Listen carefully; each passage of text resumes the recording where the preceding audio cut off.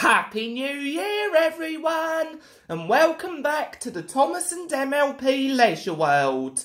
And this is my first video of 2021, and it's going to be my review on ERTL James, one of the presents I got for Christmas this year. Yes, this was one of my Christmas presents from this year. Yep, and ERTL James, he's not looking half bad, to tell you the truth. I mean, his face looks fine, but they could have added a bit more excessive detail to it in order to make it look like what it does in the show.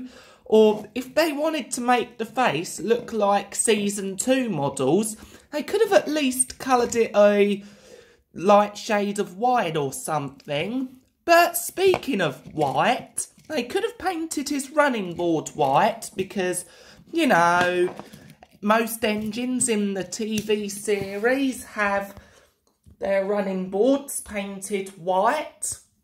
Yep, and they could have also painted his wheel rim silver or something. That would have been nice.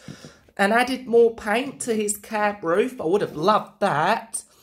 And I'm glad they remembered to add his windows on the cab. That's nice.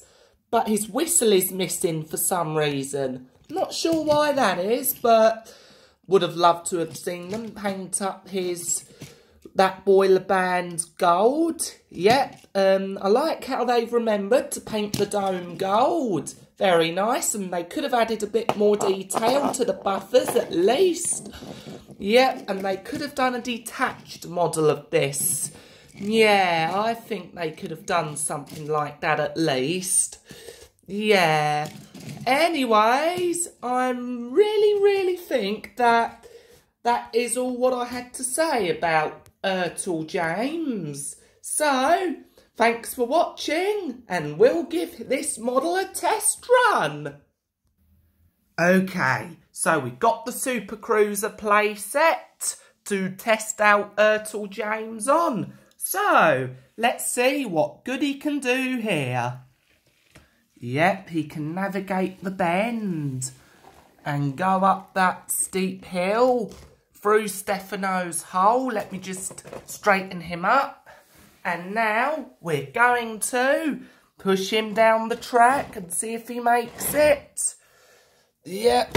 Oh, sorry, James is off the line.